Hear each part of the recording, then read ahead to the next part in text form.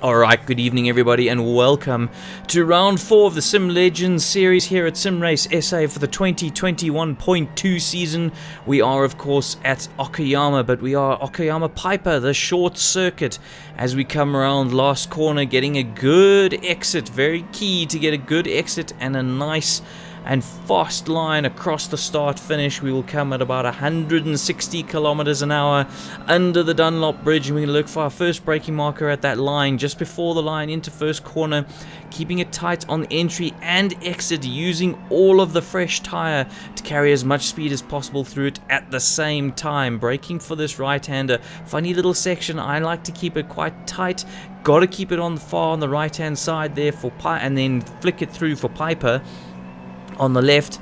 Third gear into fourth under the bridge, braking just after the 50, and again using a very tight line through Redmond, keeping the car nice on the middle of the track before we go into Hobbs, and again keeping it a nice tight line.